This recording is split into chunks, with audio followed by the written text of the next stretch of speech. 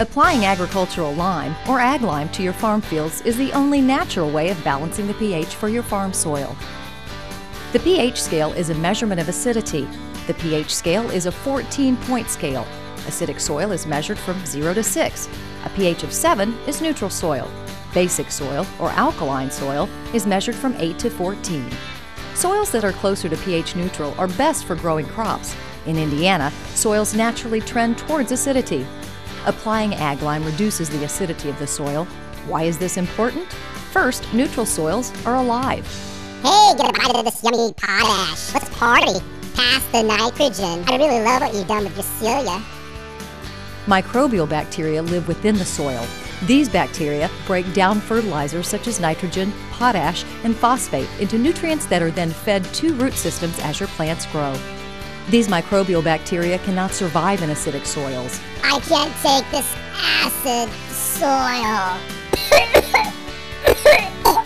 Therefore, your fertilizers lay static in the soil, useless until they're washed away or leach deeper into the soil. In fact, if you measured the bacteria in an acidic soil with a pH of 4.5, extremely acidic, and measured it against the bacteria in a neutral soil with a pH of 7, you would find 10 times more bacteria in the neutral soil. In the extremely acidic soil, tests have shown that 75% of your fertilizer is wasted. In the pH neutral field, 100% of the fertilizer is available to the plant with zero waste. If you want your fertilizer to be effective, you must have balanced soil. Second, herbicides used to control weeds work best in neutral soils. To increase your yields by eliminating weeds that steal nutrients from the soil, it makes sense to balance your pH levels. What causes farm fields to be acidic? First of all, plants require calcium and magnesium. These basic elements are alkalis for your soil. Secondly, nitrogen fertilizer causes the soil to become acidic. If nitrogen is not absorbed by the plant and the fertilizer leaches below the root level, it can pollute our groundwater, streams, and rivers. Aglime helps prevent this from happening. Thirdly, decomposing plant materials also make the soil more acidic. Old stalks, stems, and roots will impact the soil as they break down over time. What is Aglime?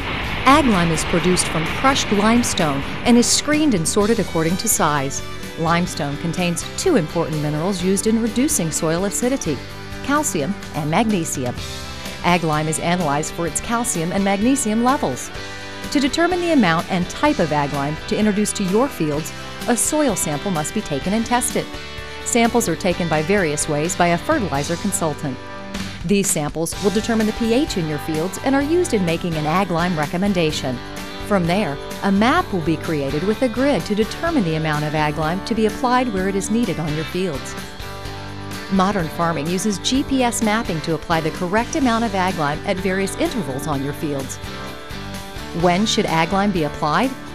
Aglime is applied in the fall after the fields have been harvested prior to any tilling, or in the spring prior to tilling and planting. It is important to keep accurate records of your Aglime usage and the dates of application.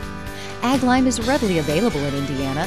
The state is full of deep limestone reserves that are mined and crushed into Aglime. The Indiana Aglime Council is a trade association that publishes the quality of Aglime from sources across the state. You can access reports on sources and quality of Aglime at www.aglime.org.